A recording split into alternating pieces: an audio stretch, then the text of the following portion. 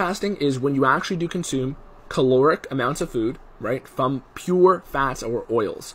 So the best way to do this is bulletproof coffee, bulletproof tea.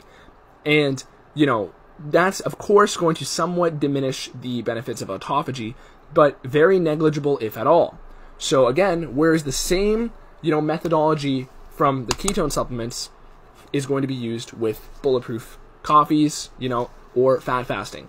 Why? Because your body's going to use that fuel first. However, with fat fasting, pure oils, those will get digested in your large intestine, and that will be a much slower digestion of the actual fuel. So it's going to cause basically no insulin effect, no enzymes are going to have to be released in your stomach, right? But eventually it will have to get emulsified in your intestine.